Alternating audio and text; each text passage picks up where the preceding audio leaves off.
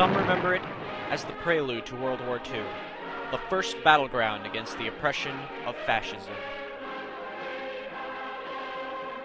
Others remember it as a social revolution, when the working class found empowerment to destroy the capitalist and traditionalist structures of society. Whatever we choose to remember it by, the Spanish Civil War was undoubtedly a key historical period of the 20th century that embodied the conflicts and alliances, the triumphs and failures, the victories and defeats of ideological movements for which men and women from every Western country fought and died.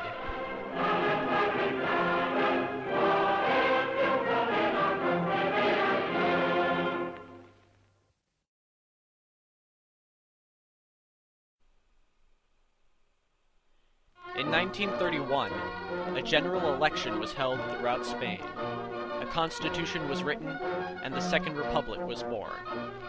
But Spain was relatively new to democracy, and many Spaniards were unwilling to support a republic. Right-wing extremists called for a return of the monarchy, and left-wing extremists called for a revolution. The government in Madrid struggled to maintain the country's stability, under the pressures of uncompromising delegates, and more importantly, the economic crisis. Poverty in Spain had reached an all-time high, and the landless peasants of the countryside felt it the most. 2 pesetas a day for agricultural labors, if you're lucky. Peasant families living in caves or sand pits, that is poor. That is why we need a revolution. To appease the demands of the left, the government nationalized large estates and set them up as communes. Naturally, landlords were infuriated by these changes. The left, however, did not believe the government was going far enough. Large workers' unions like the CNT were often influenced by anarchist and Marxist ideology, and undertook efforts to attack and destabilize the government. This hostility and unwillingness to compromise would polarize the nation between conservatives and liberals. Even the liberal government, which was viewed as middle ground, would condone the sacking of churches by left-wing extremists who viewed the Catholic Church as a reactionary institution and an enemy of individual freedom. Oye, no te aflija demasiado por tu obispo, que no era inocente, ¿sabes? Debiera haber protestado porque se pagan sueldos de hambre, porque se mantiene al pueblo en la ignorancia, porque se deja morir a los enfermos pobres, porque se mandan a los niños a trabajar al fondo de la mina. Hace siglos que los obispos se engordan y no protestan de nada. Matar es pecado. Toma, lee y aprende. Entérate bien de cuántas maneras hay de matar. But the Catholic Church was an integral part of Spanish culture, and its destruction was considered an abomination by many Spaniards. The radical reforms that the liberal government enacted instilled a sense of revolution in the working class.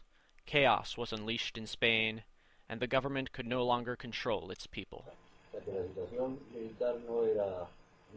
At this point, the military was very concerned with the situation. Churches had been burned, priests and nuns had been killed, people were assaulted on the streets just for wearing a tie or calling themselves capitalists. Recordemos que en su intervención, que provocó airadas protestas en la Cámara, el señor Gil Robles dijo que un país puede vivir en monarquía o en república, en sistema parlamentario o en sistema presidencial, en sovietismo o en fascismo, pero que no puede vivir en anarquía.